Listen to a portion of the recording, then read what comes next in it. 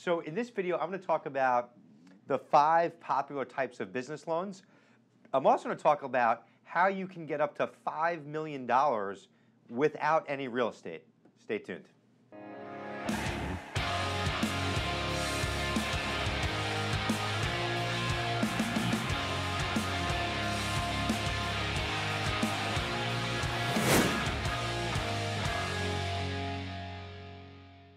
All right, so let's talk about the 5 most popular types of business loans today. What's happening in the now? It's never been a better time to access capital, money, financing for your business. So these are the most popular ones that are happening right now today. Business term loans, SBA loans, equipment financing, asset-based loans, and business lines of credit. Those are really the 5 most popular deals and loan programs that are getting funded today, and those are the most that we're doing here at my company. Business term loans are great. They go from as short as usually 1 year, and they're going out to about 3 years now, sometimes 5, but most lenders are giving 1, 2, and 3-year options. That's real. That's what's happening right now in the now. A lot of these payments are now auto-deducted right from your bank account. That's pretty much where the world of financing has gone through. Everything's auto-ACH'd. Some of them are monthly payments, some of them are bi-monthly, and some of them are weekly. There's nothing really wrong with either, and to be honest, a lot of owners push for like a monthly payment. Having it come out weekly, it makes it really simple, clean. It actually helps your cash flow. So there's nothing wrong with that, but there are different options around that. On a term loan, you can get up to about $5 million today without needing any type of real estate collateral or other types of assets in your business, which is really cool. So purely based on cash flow. Some will base it on your financials. Some will base it on cash flow. Up to about $150,000 to $250,000. You can typically get qualified with usually only 3 to 6 months of bank statements for your business and a simple application. There's a lot of lending options out there for that. Once you go north of about $250,000, you'll need your financial info. So usually last year, year-to-date financials, and usually a most recent tax return. Still, not a lot of documentation, approvals, same day, 24 hours, 48 hours. You get approved very quickly, and you get funded in hours and days depending on the loan size. Also, little fun fact, make sure you ask. A lot of lenders will offer you an early payment discount if you pay off early, but sometimes it has to be in your agreement. They're not standard in there. So make sure you ask for that and work that into your deal. And you can always ask a member of my team about that as well too.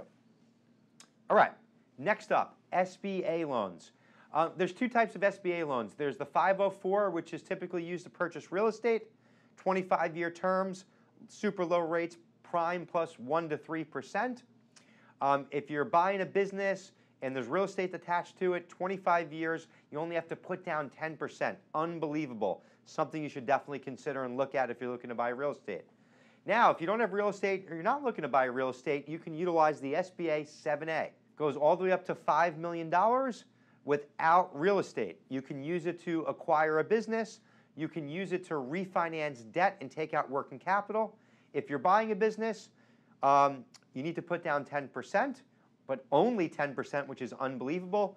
But no matter which SBA deal you're going with, you need to be profitable. If you're buying a business, that business needs to be profitable, and so does yours.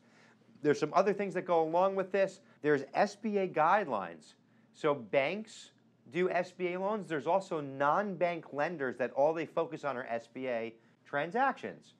So if you've gotten turned down from like one lender for an SBA deal, it doesn't mean that you'll be turned down from everyone for an SBA. Some lenders have their own set of guidelines that they adhere to when they're doing SBA loans. So they still have to do them accordingly to the government guidelines that the SBA sets. But some lenders, only want to do up to $350,000 without real estate. Some lenders will go all the way up to $5 million in an SBA deal without any real estate, as long as your business can handle the debt load. So every lender looks at this a little bit differently. That's why you need to make sure you're with the right lender. Next up is equipment financing. A really great tool, super underutilized by most business owners, which I don't understand. There's just no one out there talking about this stuff. Hence why I created Grow by Joe to help you grow better and grow smarter. If you own a business and you're buying equipment, you should only be doing that through equipment financing. It makes so much sense, and here's why. There's a bunch of different lenders out there. All they do is finance equipment. You can finance equipment all the way out to a 5-year repayment term, monthly payments, super low rates, and there's so many tax advantages to financing equipment. And you can, finance all that equipment, not lay any money out of your cash flow, and then you can decide to depreciate all that equipment in that year. That's amazing. But when you finance equipment, the financing, the collateral, is tied to that piece of equipment.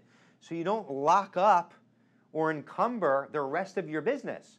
So if you do like a term loan or a line of credit or an SBA loan, and you use that to buy equipment, and you're only using it to buy equipment, a lot of times you can just use an equipment lender and you leave the rest of your cash flow, your receivables untouched, so you can do other forms of financing. So if you're buying equipment, consider equipment financing. Next up is an asset-based loan. So asset-based loans are pretty much what it sounds like. You need assets. But what a lot of people don't realize, there's asset-based lenders out there, and your receivables, your B2B receivables, are assets.